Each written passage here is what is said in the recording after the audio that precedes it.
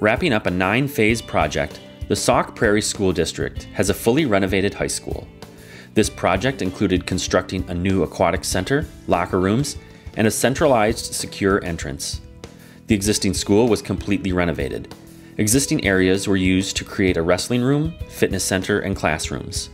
The cafeteria was expanded, and the library media center was altered to create additional teaching alternatives.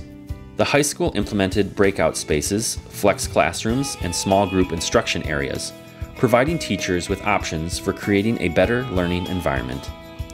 Sauk Prairie School District, Kramer Brothers, Plunkett Racich Architects, Pierce Engineers, MSA Professional Services Inc., and Rettler Corporation.